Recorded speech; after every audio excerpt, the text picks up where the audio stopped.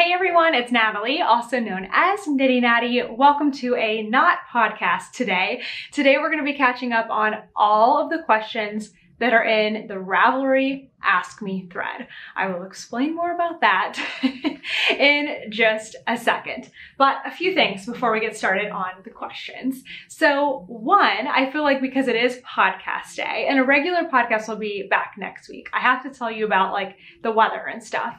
So it has been chilly, cold. I had my puffy jacket out until like today.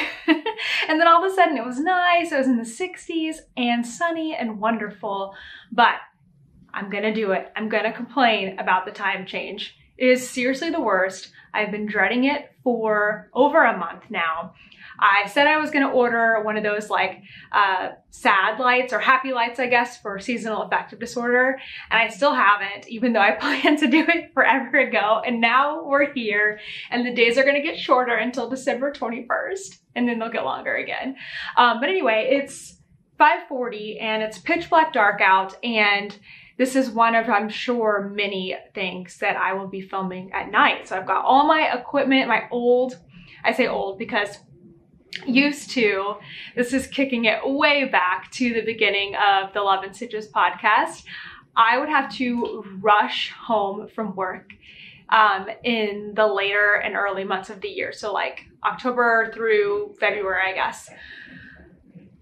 Somebody's being so loud with their car, but I would have to rush home from work because I didn't have any lighting equipment and I needed to film the podcast, and I would have to sit in front of the window and the sun would just set, and it was so frustrating and it made me so not a kind person because I just like got home and was like, I have to get set up and I have to do this.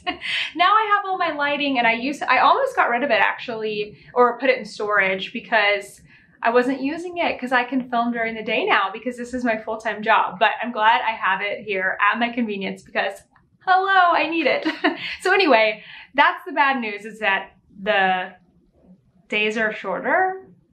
I mean, I guess they start earlier, but I'm not starting earlier. The good news, there's a small bit of good news, is I can actually put on my little fairy lights and you can see them. I guess I didn't get them very much in the frame, but I really do enjoy my little twinkly lights that I got at Target many, many years ago.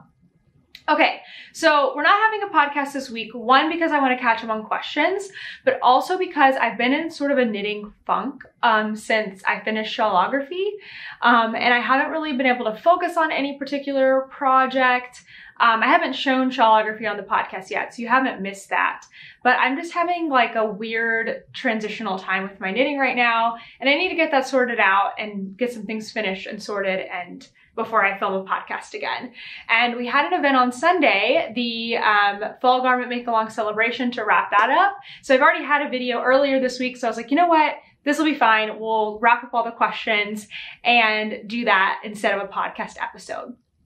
I've got 17 questions to answer today. I think the earliest one was from October 9th, so that's how behind I am. But we're also going to discontinue the Ask Me portion of the podcast. So this is it. I've closed the thread. You can no longer add to the Ask Me Ravelry thread, but I'm going to finish out by answering all the questions that are on there in this video today. And then we are going to be adding 1 to 2 new segments to the podcast to replace the Ask Me part. I, one, wanted to change it because I'm getting so behind on questions. And 2, I was just looking for something fresh to do. I've been doing the podcast now for almost 2 years. Or is it 3? I think it's 2. Wait. Okay, well, I'm not gonna try to do that math. It's dark outside. But anyway, I have been doing the podcast for over 100 episodes, over 120 episodes. And I'm like, you know what? It's time to try something new. So I have a ton of great suggestions from y'all on Instagram. I asked what you would like to see, and I haven't even nailed it down yet because I just asked today. So it'll be a surprise when the podcast comes around next week. And I will share with you what we are going to do in lieu of the Ask Me portion. So that being said, if you do have questions for me and you need some help and you're like, I don't have anyone else to ask, there's a couple of ways that you can do that. One, if you want to send me an email, I'm happy to help with questions that only take, maybe 2 minutes to answer. I say that because my inbox, I guess, my email mix and my DMs and everything, you know, it's kind of a sacred space. It's my space, and I have to do only what I'm able to do. So if I'm answering, you know, taking an hour every day to answer knitting questions, that's taking away from time that I can be doing things that I need to do in order to provide for my family. And I know that's very like, wow, Natalie, but that's just the truth, that there's things that need my attention that I need to get done because I have a family to provide for. So I'm happy to answer your questions. If you have something quick, if you want to send me an email, natalie@knittynatty.com, or point you in the right direction. Sometimes I might just say, hey, check this out, or whatever. I'm happy to do that. If you have more in-depth questions or you need some pattern help, I'm also doing private lessons still, and I'm doing drop-in classes. So that's all on knittynatty.com. I have those on Wednesdays. And for right now, they're just going to stay on Wednesdays because I don't have a lot of lessons booking up. If that starts to get full, then I might start going to other days of the week too. But I have Wednesdays set aside to do lessons if you need further help. If you're ever looking for like a project, just go to my Ravelry project page. You can search at the top if you're looking for something specific. What else? I don't know. I don't want you to feel like because the Ask Me thread is gone, that you are totally abandoned. I'm still here to help, I promise. But we're moving on to other things, and who knows, Ask Me may come back in the future. Okay, I think that's everything, and it's time to actually get into these questions. But I did want to say, normally when I'm answering them on the podcast, I'm scrolling to the top, I will read your entire everything that you put in the Ravelry post. But since I'm answering a bunch of questions today, I have taken away parts of it that are not the question. So if you're like, hey, Natalie, I love your podcast, like I took that out today. So I don't want you to think as a viewer, like, wow, these people are just so direct and to the point. They don't even say like, thank you or anything. They did. I just cut all of that out this time because I want to answer the questions and get through all of them in a semi-concise way, sort of. You know, I like to go on about things. So without further ado, here we go into the final Ask Me segment of Knitty Natty, for now, to be continued. All right, the first question is from Val Britton 2. In your recent videos where you are winding yarn, I see that you have a black attachment you put on your Swift. In this week's podcast, you also mentioned clipping the loose end. What do you use? Did it come with your Swift? If it did, what else could be used with, or what else could one use with an Amish Swift? That's a great question. So I think what you're talking about, I did not bring my whole Swift over here, but I did bring this. I have an Amish Swift. It is from Fiber Artist Supply Co.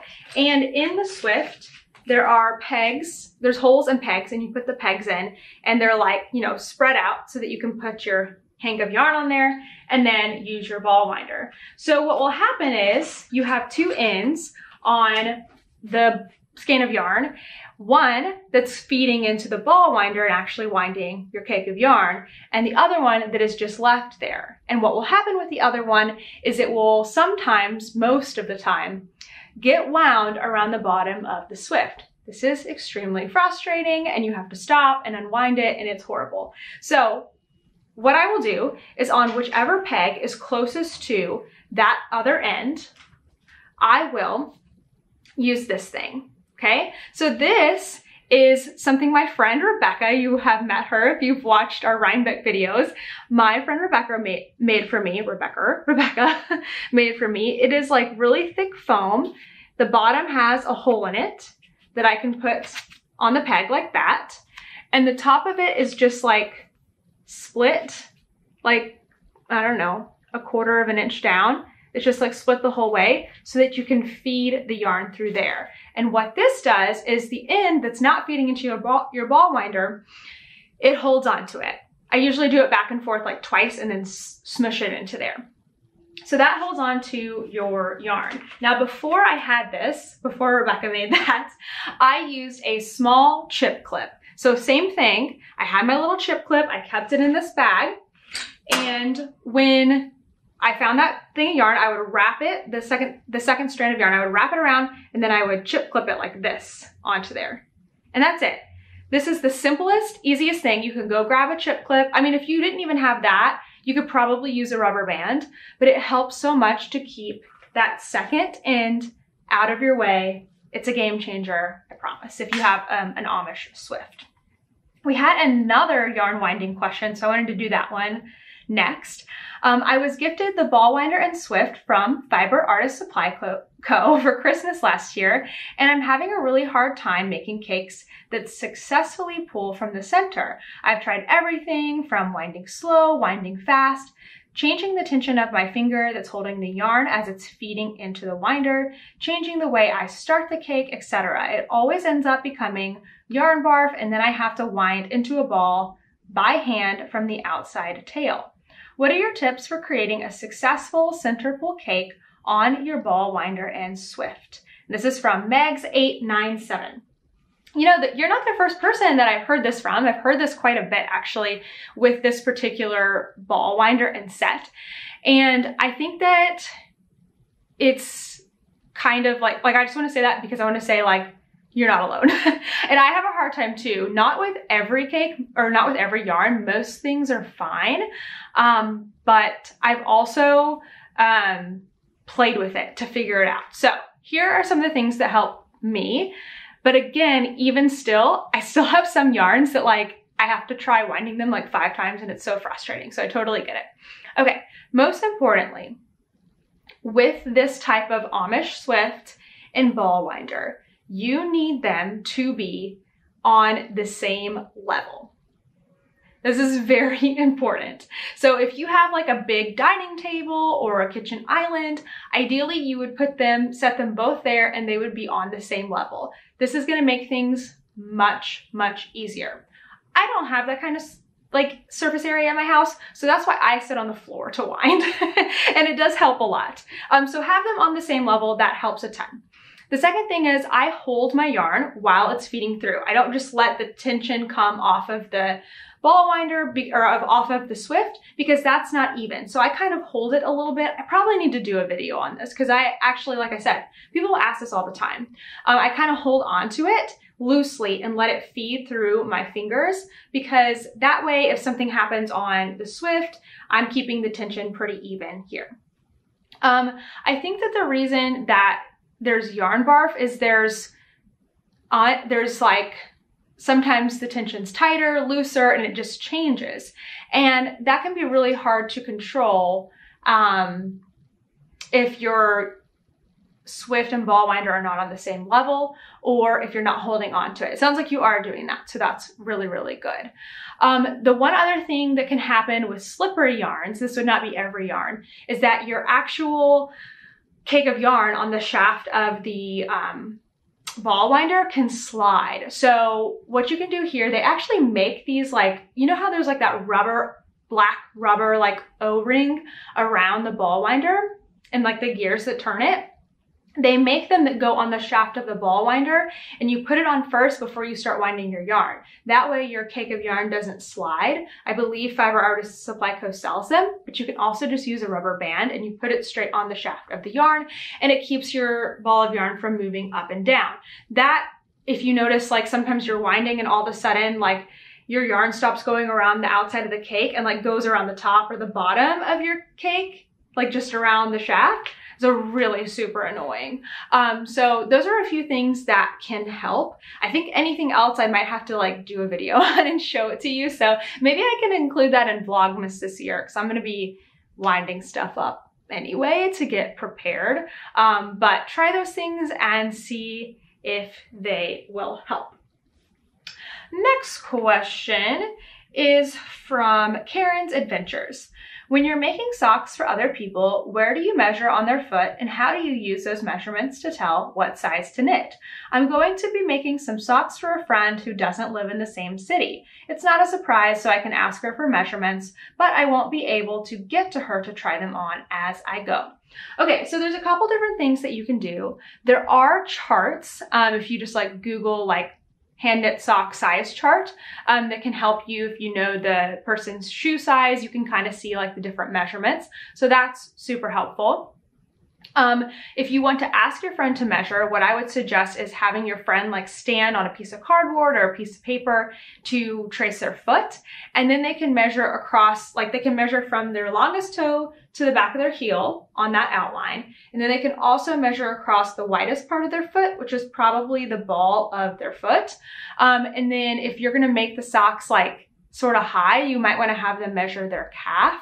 This is going to give you really good, indication on how many stitches you need to cast on depending on your gauge.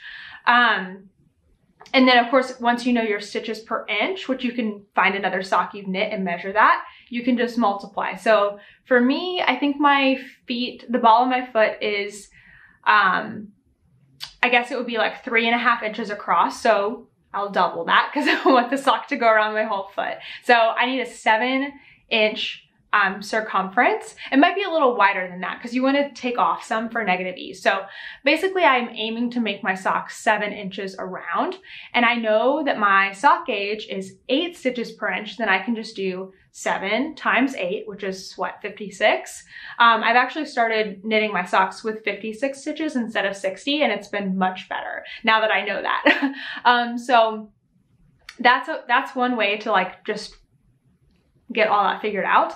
I'm doing a lot more research right now just with my own socks, but then I'm also going to be doing it with some other people's socks and then having people help me. And then eventually I'm going to be hopefully teaching a class on this so that you can make your own custom fit socks. So stay tuned for that. Hopefully it's coming in the future. And again, if you just want, like, if that's too much to do all the math and have your friend measure, then you can refer to one of those size charts, and that will give you a really great place to start. Next question is from Lauren Byers.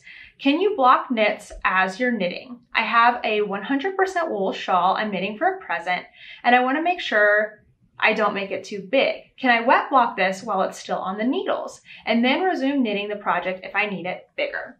Okay, you can definitely block things while you're still knitting on them, but there's a specific way you'll want to do it. So recently I blocked something while I was not done knitting it, my Lume sweater, my colorwork sweater that I did for Rhinebeck, because I ran out of yarn and I was waiting for Rebecca to come up from Texas to New York City and bring the extra yarn that she had, but I still had live sleeve stitches.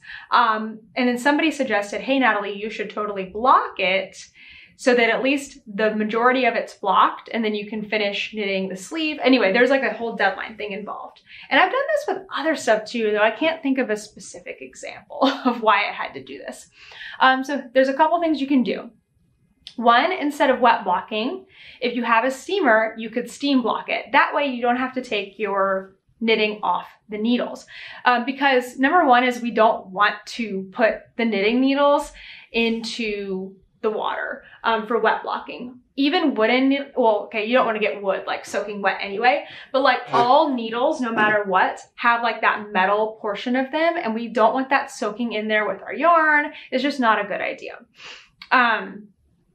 So you could steam block it and not have to take it off the needles, or you could completely take it off the needles by threading another string of yarn through all of your live stitches and closing that, like tying it together. This is what I did for my sleeve stitches. I put another thing of yarn all the way through, and I did not use wool.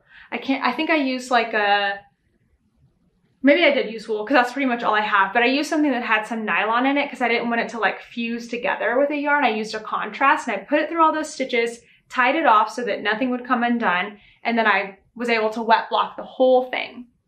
So you can do that. Did you say it was lace? No, you just said wool shawl.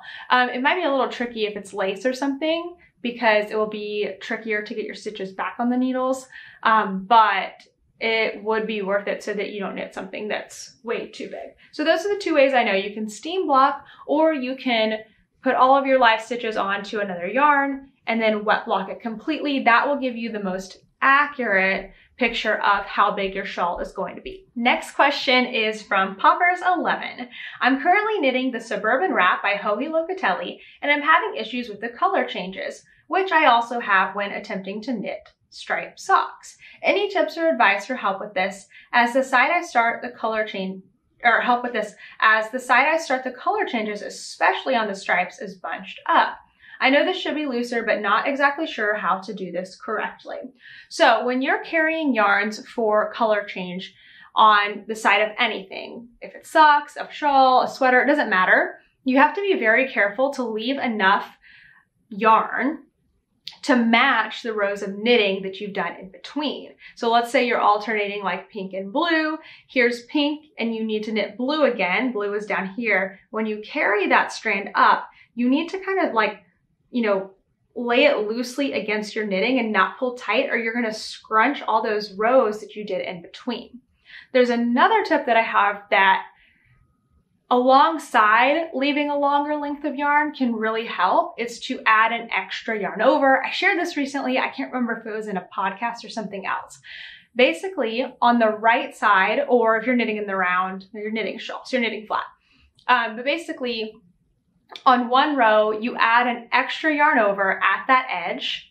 And then on the following row, you just drop that yarn over. Nothing happens because it's not really a stitch. You just drop it and it will elongate your edge stitch. So what that would look like is, let's see, pink and blue example again. You've just finished with pink and now you're bringing up blue. You carry it nice and loose to match all those rows of knitting that you did. And you knit one and then you yarn over. And then you continue with your pattern all the way across or around or whatever. When you come back to that yarn over at that first edge where you change the color, you get to the last two stitches, it should be a yarn over and a regular knit or however you started. You just drop that yarn over off and your edge stitch will go zoom and stretch. This is super, super helpful. Only do it like on the row, you know, you're changing the color on. You don't need to do it for every row of that color. If you have like 4 or 5 rows of one color in a row, it helps a ton and it will make your edge so much looser.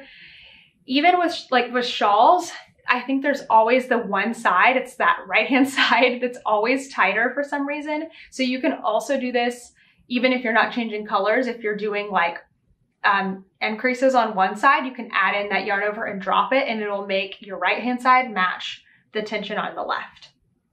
I learned that years ago. It's such a great tip. This question is from CraftyB83. Various podcasters mention about alternating skeins when knitting garments. I was wondering if you could explain a bit more about this, please. Is it necessary to alternate skeins on all hand-dyed yarn or just a specific type? And why is it necessary? Also, how do you actually do it? Do you alternate 100-gram skeins, or do you split each skein into 50 grams and use those 2 each time? And how does it work when you're coming to the end of a skein and need to change 2 new ones? Would there be 4 skeins on the go at that point? And how do you alternate skeins if you're using an odd number of skeins? This is an excellent question. I don't know if I'm going to be able to answer all of this fully. I will say that alternating skeins is something that's kind of like slightly different depending on each project. So at the most basic level, when you're alternating skeins of yarn, hand-dyed yarn, it's because it's hand-dyed and it's not going to be exactly identical. If you've ever seen somebody knit something and they didn't do this, they might have like the top of a sweater that's like a slightly lighter shade than the bottom of the sweater and there's a super obvious line. Most people don't like that, so they will alternate, or if they're in the round, they will switch skeins every single row or every other row. And if you're knitting flat, you would do this. You would do a right and a wrong side row, switch to the other skein, right, wrong side row, switch. Because you don't want to have to cut your yarn every time. So you want to do it where your yarn is located. So that's the most basic, is just you're just alternating every other row or every 2 rows. There's a few ways to do it.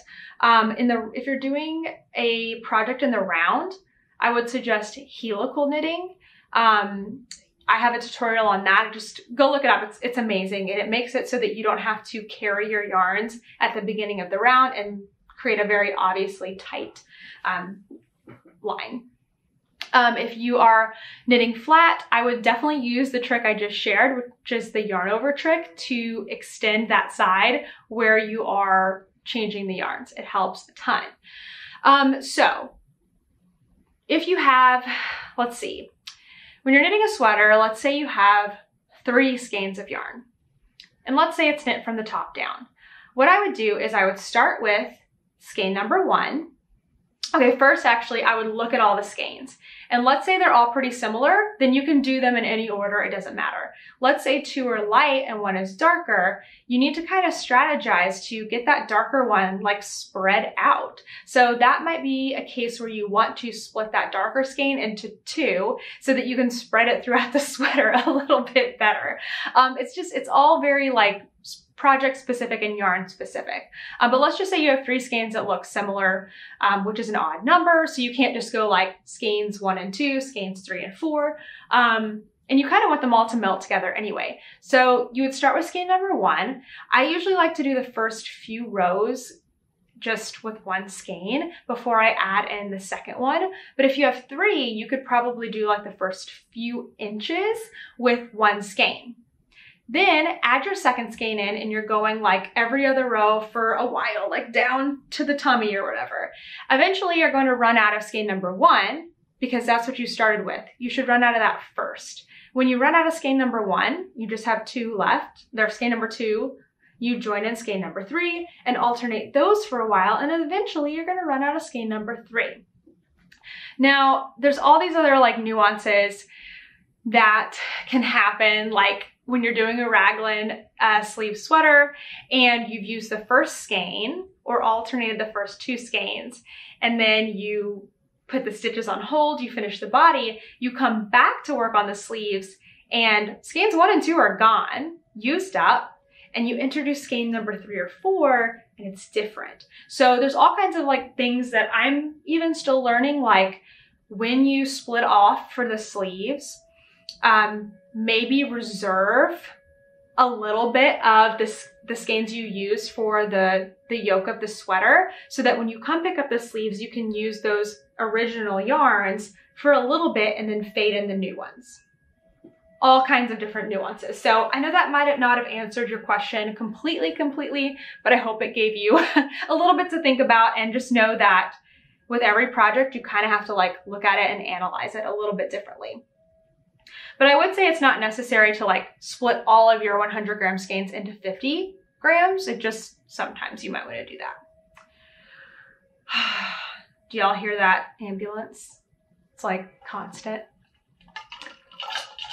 Constant and all the time. All right, we're doing great here. Question number 7. I saw in your sock video how you have your hand knits in the drawer under your bed. I tried doing it in a drawer under my bed, but it didn't really work for me. Just wondering how you fold them to make them sit neatly in there. This question was from Muffin70. So I'm not going to take the camera over and show you right now because it's dark and I don't want to. And Toaster's there. So anyway, I have these huge drawers underneath my bed, and that's where I keep all of my hand knits and my t-shirts and everything like that. And I keep my knits, this one's actually really sloppy, I should have not just picked that one. I keep my knits folded like so, and they sit up in the drawer like this. So when I look in the drawer, I can see everything from the top. I love folding like this. I've done this since before Marie Kondo was popular, and I read her book before she had a show. I started doing this and it's a game changer. I do this for all my clothes. So yeah, vertical folds. The way that I fold everything, I do get fold lines in my knits, so I don't really know how to avoid that. But basically what I do is I take the whole thing and I fold it into thirds like that, right? And then I will usually fold from here when it's a long thing. Sometimes I will do thirds again, but oftentimes because they're long enough, I will do half and then half again, like that. And that's how they sit in my drawer like this. Now, the other thing that I find so necessary to keep everything super nice is I have these, I guess they're just called like drawer organizers. I got them at the Container Store, but they are these tension like plastic acrylic things that go in between the rows of my sweaters. So basically I'll have like one row of sweaters and then I'll have like the divider, that's what it's called. And then I'll have like all my shawls and then another divider, and that keeps them all stacked up neatly. So that helps a ton, so that when you don't like pull one out, like everything falls all to the wayside. So I'll try to remember to link those as well. This question is, oh, actually that was a duplicate. So maybe we don't have 17 questions. Okay, this one is from Baby Moo Cow. I enjoyed hearing about your Rhinebeck experience. I wanted to ask if it caters mostly to knitters rather than crocheters. Did you see many crochet patterns or samples while you were there? Okay, I have to be honest. I am a knitter first and foremost. I do crochet, I love crochet, but I was honestly not looking for crochet stuff specifically, and I feel like that's probably skewed my memory of what it was, because that's not the lens that I was looking at Rhinebeck through. I will say there's definitely more knitting there, like that I can say with confidence, and there's probably more knitters there, but I do believe there was crochet things and crochet samples, and so I don't want anyone who is a crocheter, or like I feel like I'm a capital K knitter, if you're like, I'm a capital C crocheter, I know how to knit, but I love crocheting, I don't want you to feel like you shouldn't go to things like Rhinebeck, because we need more people, we need more crocheters going to those events and putting snotty knitters in their places and saying like, crochet is cool, crocheters use hand-dyed yarn, crocheters make beautiful garments, beautiful shawls, beautiful items, because I feel like that can be a huge divide in the yarn community, and it's so silly and so untrue.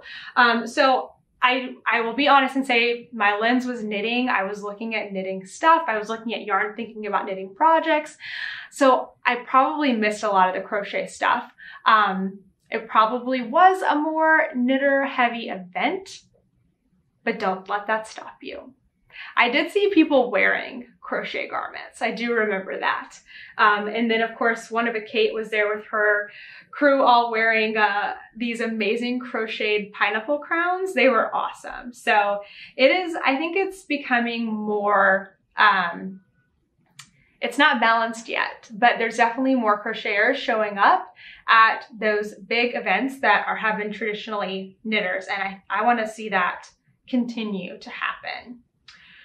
Okay, next question is from You So Fuzzy. That's so cute. I was just wondering, who are your favorite designers, makers, dyers to follow on Instagram? How do you find new people you want to follow? Okay, so I'm gonna cop out here a little bit, and I'm not gonna tell you my favorites, because I definitely have people that I like love and like go to all the time for certain things. But if I try to list them, I will leave out somebody else that I love. So I'm not gonna do that. And I definitely go in waves too, with like working a lot with one particular dyer or pattern designer, and then, you know, going into another phase where I'm working with another one a lot. So it ebbs and flows. But I do wanna share how I find new people to follow and, you know, explore and stuff like that. So I spend most of my time on Instagram and stories. That's my favorite place to be. I don't know if that's how it is for you or not, but I spend most of my time in stories. So I will watch stories, and then when somebody like shares another dyer or shares another designer, I will like click on that post and go to their thing and be like, oh, do I like their stuff? Whatever, do I want to follow them? And then I might start following them.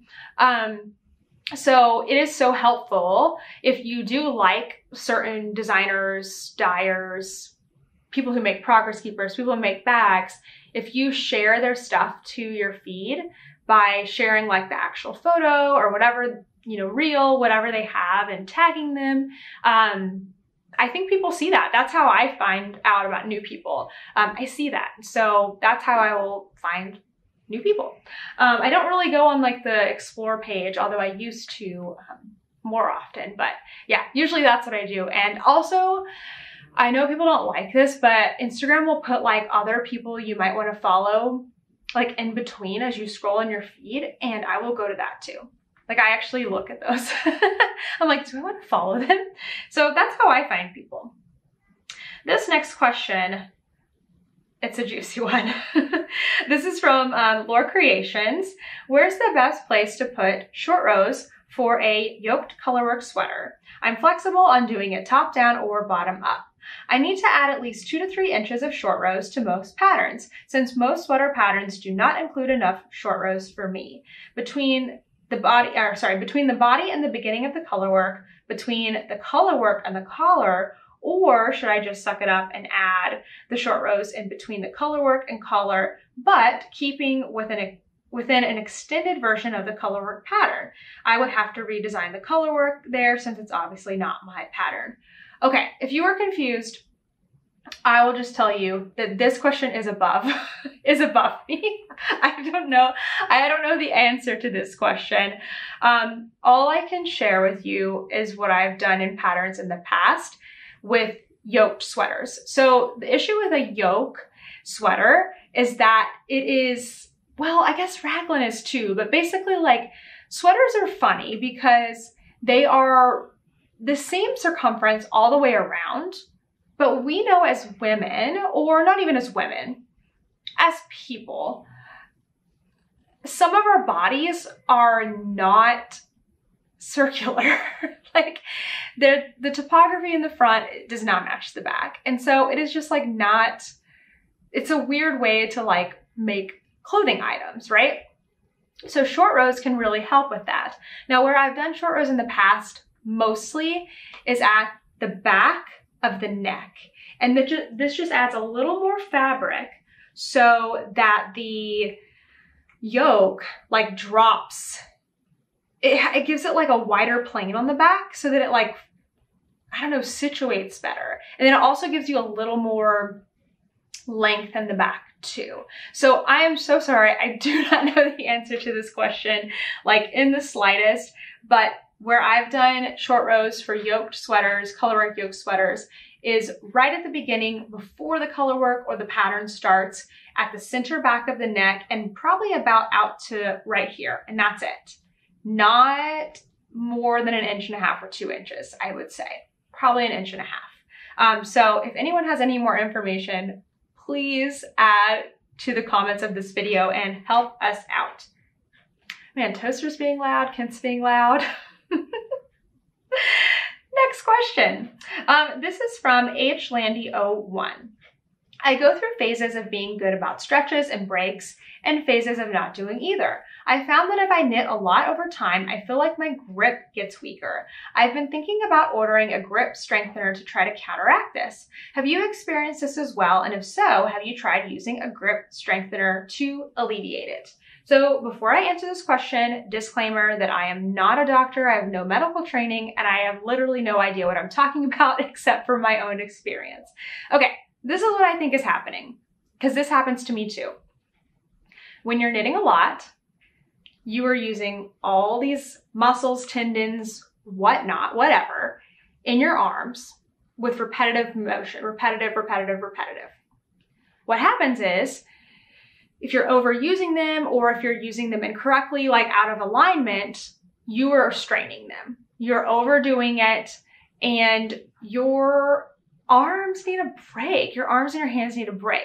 If you're noticing that your grip is getting weak, I don't think that's because you're not strong enough. I think that's because you've overdone it. So this is literally, because I've experienced this too.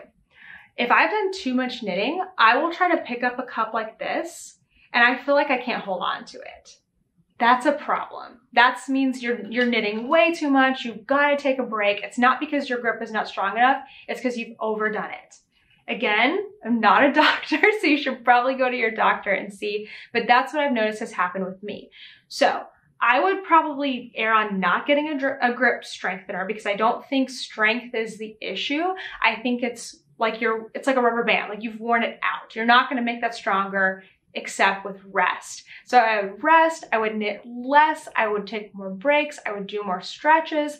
I found that when I do yoga, because you're doing like weight bearing stuff, I have a much easier time doing more knitting. I think it like counteracts, it does strengthen, like that's important too, but I think it counteracts all the tension that you have like this. So do that, do your stretches, make sure you're switching projects around. But if you're really having a problem like picking stuff up or gripping things, like I would have a hard time opening jars, stop for a while. Go to the doctor, see what they say, because I would think that it was an overuse injury. So one more disclaimer, I'm not a doctor. We've got another quick fun question from HLandy01. As we enter the festive holiday season, you have so many themed progress keepers. Since you put them on earring backs, do you ever clean them and wear them as festive holiday earrings? That would be so cute. Okay, that's a really fun question. So I have this entire bowl right here full of progress keepers. And I put my progress keepers on earring backs because I find it way easier to open them. I don't like the lobster claws because I have to like ruin my nails to get the clip open. Whereas these, I can take my 2 hands and open up like that, right? So they're earring backs. So technically I could put them through my ears and wear them, but I never have. I totally could. I guess what would keep me from doing that is a couple of things. One, I don't have any that match. They're all completely unique. So I would be wearing 2 different ones, which I guess would be fine because they're already kind of cheesy anyway. 2, I always wear studs because this, actually my right earlobe, my piercing is torn.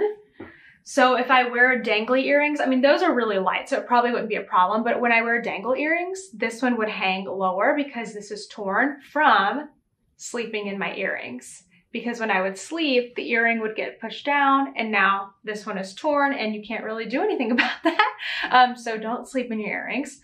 And then I guess the third reason is just because I don't buy high quality earring backs and I have really sensitive skin. So I think that would be a problem. So that's me being such a Debbie Downer. Oh my gosh. But that would be, I think that would be really fun. And I don't, honestly, wearing mismatched ones would be completely adorable. So maybe I will have to do that. Maybe I'll do that for our Sockmas cast on party. That would be really fun. Next question is from Lolly Lou.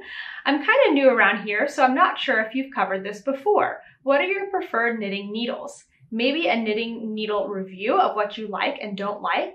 I'm looking for a nice interchangeable set to ask Santa for. Also a pretty way to store them all together. So I think I did a video of my favorites last year. I'll have to see if I can find that. Recently, I did a knitting needle organization video, so I can definitely link that. All of my knitting needles are in here.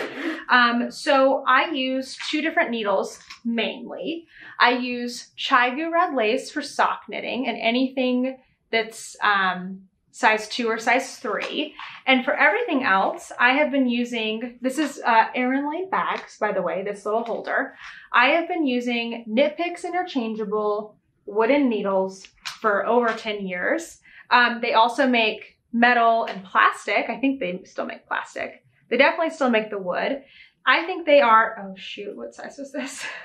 I just pulled it out and I don't know. That's why I keep a needle gauge in here. So let's see, size 6, okay.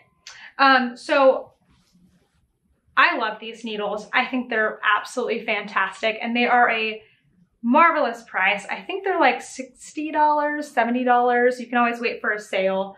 But that's a really, really good price when you consider that a single fixed needle most of the time is $10 or more.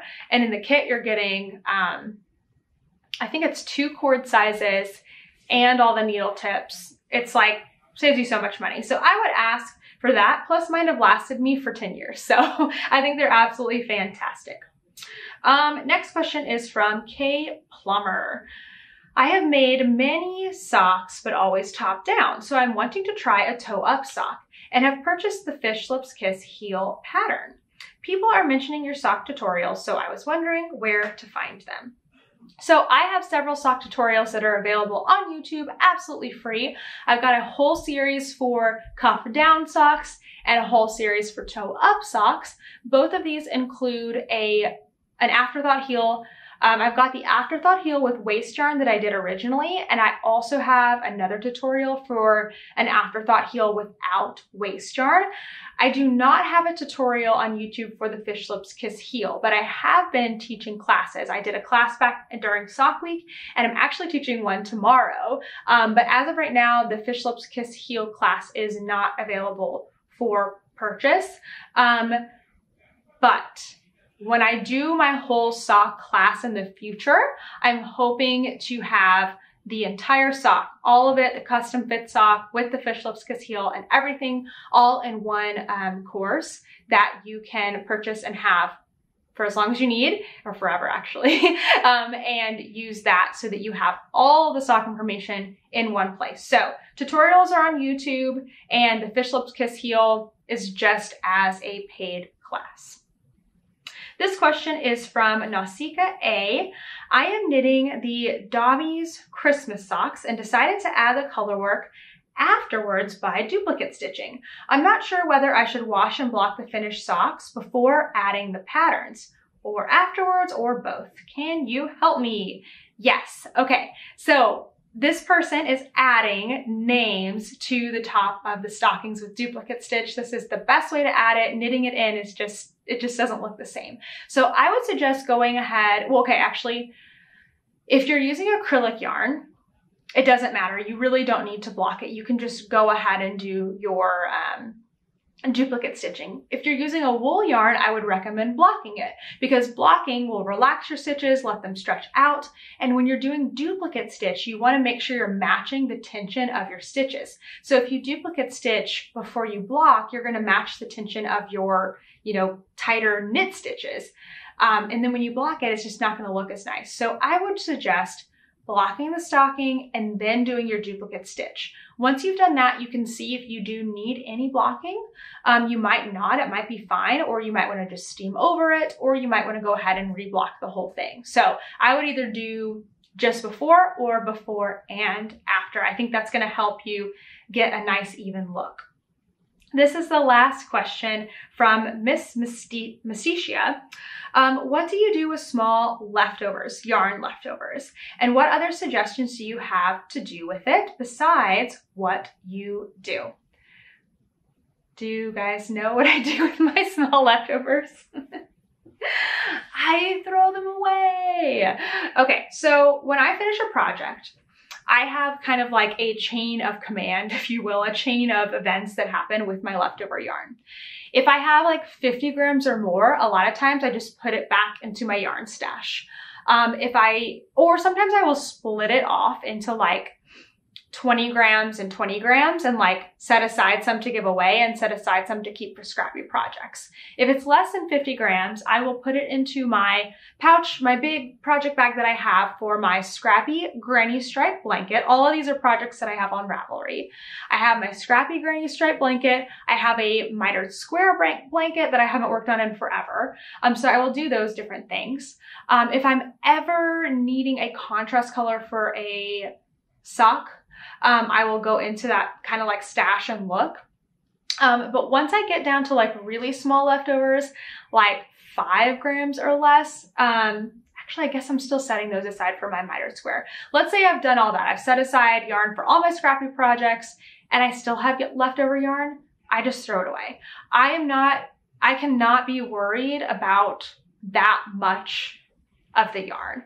And I know for a lot of people that they're like, oh my gosh, it's wasteful, or like, it's so privileged to be able to throw that away. But honestly, guys, don't beat yourself up over like 3 yards of yarn. Like, it's okay. You've used a lot of it, so please don't beat yourself up for that. I know people will do a lot of different things with it though. We get a ton of wonderful suggestions if you do want to hang on to it or use it for something, if that makes you feel good. So there is, I can't remember where we put all these suggestions. It might have been in a podcast in the comments, but let me see if I can think of a few. So I know some people have said you can send your like small scraps, like, you know, a few yards, you can send them to Hedgehog Fibers, and she actually makes a yarn with like the scraps of them. For me, I think that's way too much to ask for me to pay to ship my leftovers to Ireland. So I'm not doing that. That's up to you. Maybe your shop does it, your local yarn shop, so that would be a perfect thing to do. People have said that they love to make those glass Christmas ornaments. This is actually really pretty. So you get a glass Christmas ornament and you stuff all your ends in it for the year. Some people will do it by year, right? And write like 2021 and you have all your little ends. Like this is not even scraps. This is like ends of yarn, all of them in there. And it makes a really pretty Christmas ornament, super colorful. I love that. Some people just have like something else that's clear glass container that they just stuff them all in.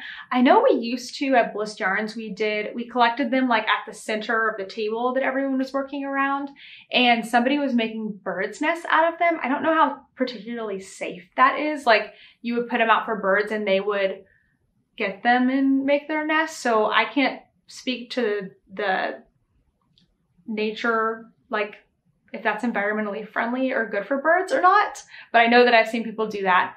What else? Really small ends. I mean, there's always tiny scrappy projects that you can do. I can't think of anything else right now. But again, if you have suggestions for this, please leave them down below. If you are somebody who wants to use up all of your yarn, do it. And if you're somebody who doesn't, please don't feel guilty about throwing something away. It's okay, I promise you. I promise you. Okay, that was all of our questions. So officially the Ask Me thread is closed. We're going to be doing something else for the podcast, and I will be sharing that with you next week. We should have 2 videos next week. I have something planned to film on Friday that's going to be fun and great and get us in the mood for this upcoming season. So I'm really excited about that. Don't forget, you can still ask me questions by email or set up a lesson with me. I would love to help you. Just don't ask me on Instagram because I might not get back to you and then I'm going to feel bad. All right, everyone, have a wonderful rest of your day and I will see you in the next one. Bye.